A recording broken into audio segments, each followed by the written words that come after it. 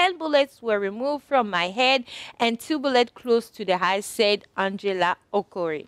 Angela Okorie, if you don't know, has got to be the luckiest woman on earth after surviving an alleged attack from suspected assassins. Nollywood actress Angela Okorie says 10 bullets were removed from her head, while 2 bullets also were removed, some close to the eyes, during her alleged attack by assassins. So the actress made this known on Instagram on Sunday, December 15, 2019. While sharing an X-ray scan video after the alleged attack, according to her, surviving the attack was clearly God's plan, and the lucky grace will never stop to exist in my home. 10 bullets were removed from my head and 2 bullets close to my eyes.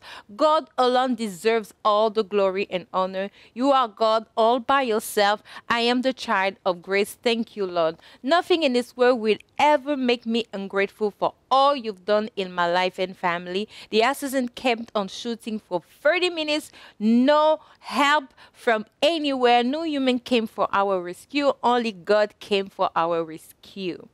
So she said in the caption and the video. It will be recalled that Angela Okorie has announced via her Instagram page that day ago that she was attacked by assassins, and it is not clear who would want to take the actress's life as the reason behind it. I don't know if Tasha did this, but she went on Instagram ranting about someone else, another woman who was with her in the Big Brother house, and she got attacked for 30 minutes.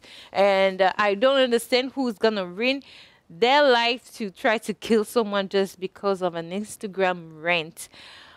But I also understand that it's a defamation of characters, and you have to understand that in the media world, in this industry, it's not because I live with you in front of the camera that we are friends, okay? Try to understand that, Angela. You are not friends. We are just doing your job, and she's just playing her part. If you're not in the house anymore, you're not friends. You're not even colleagues anymore.